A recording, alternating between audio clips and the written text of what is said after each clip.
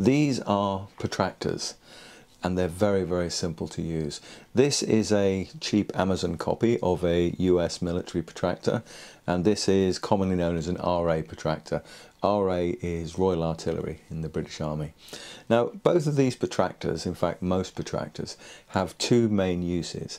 They're used for bearings, which you can either put onto a map or you can take off a map, and they're also used to deal with grid references that you can once again take from a map or you can put onto a map.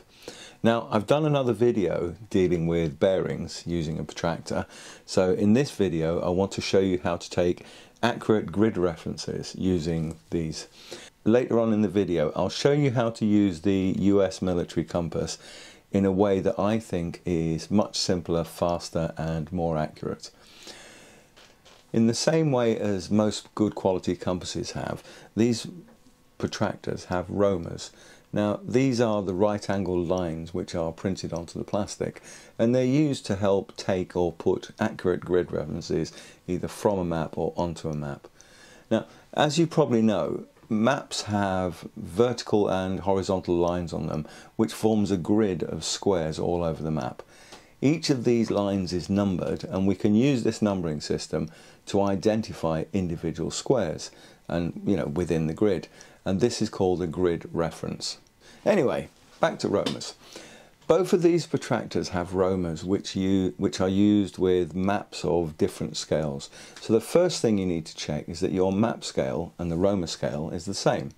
As an example, if I was using one of these roamers with a 1 to 50,000 map, then I'd have to use the 1 to 50,000 roamer.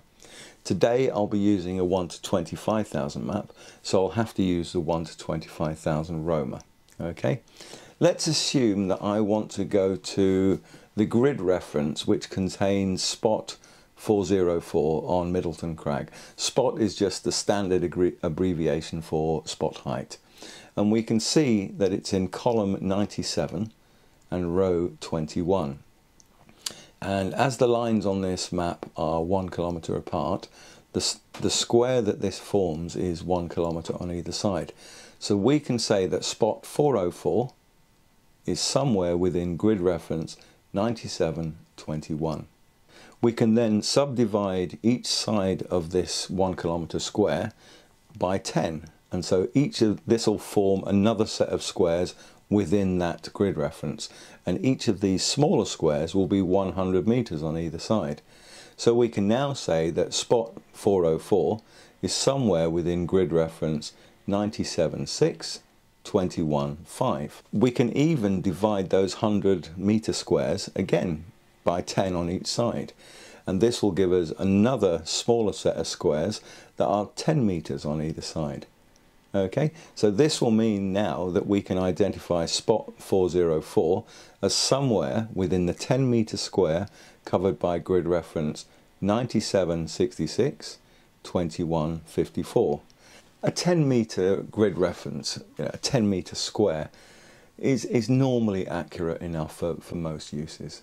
So let's crack on with how do we actually use these protractors to deal with grid references. With the RA protractor, there are small holes at the apex of each roamer, and to take a grid reference from a map feature, place the feature underneath the hole and then rotate the whole protractor until the 0 or the 3200 mark are pointing directly up the map, so it's pointing north. The grid reference is read where the roamer lines cross the map line. Now, that may have sounded slightly confusing, so I'll give you a real-world example. Let's say that I'm on the summit of Caer Caradoc, and I can see that the spot height on the summit is within square 47.95, and don't forget that's a 1 kilometre square. So I put the hole at the apex of the roamer exactly over the spot height, and then I note where the roamer number, where it crosses the vertical line on the map. And this is, as you can see, it's somewhere between 7 and 8. It's just slightly nearer to the 8 than it is to the 7. So I'll say that the first part of our grid reference will be 47.76. Okay, so that 47 is the 1 kilometre grid reference, the 7 is the 100 metre square, and the 6 is the 10 meter square. So each number it drops down. So we can't be any more accurate than 10 meters because we can see that the printed spot height is actually 10 meters wide. Next, we read the number on the Roma where it crosses the horizontal map line, and as you can see, it's actually directly underneath the number 4 Roma line. So the next part of my grid reference will be 9540. It's 0 because it's directly on the line. And this means that the spot height on the summit of Caer Caradoc is somewhere within the 10 meter square identified as grid reference 4776 9540. So that's how to do it with the RA protractor. So now let's have a look at the American military protractor. I know this is only a cheap Amazon copy, but it is identical almost.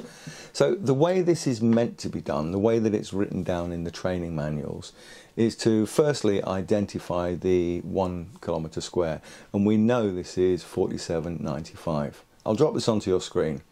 You then place the Roma so that the edge of the Roma is touching the point. Okay, it's touching, in this case it's touching the spot height.